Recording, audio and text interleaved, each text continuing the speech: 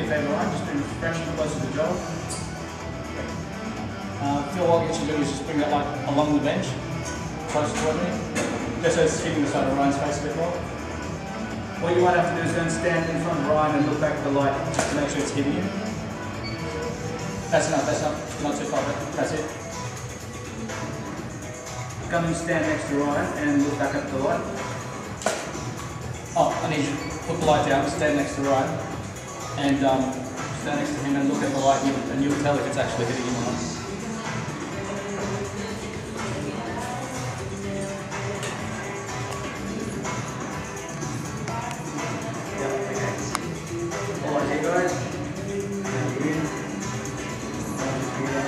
Good. For yourself, James, just more relaxed and flatten the abs out. Push your butt forward. That's good. Let the hands fall down by the side. Great. And Phil, we just chuck the ball to Jace here. So, actually, you've got the ball.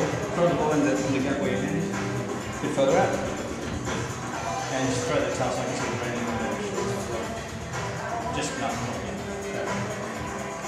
Awesome, guys. Here we go. Down your in. Looking great. All the abs nice and flexed. Good tricep action there, that's good. I love it.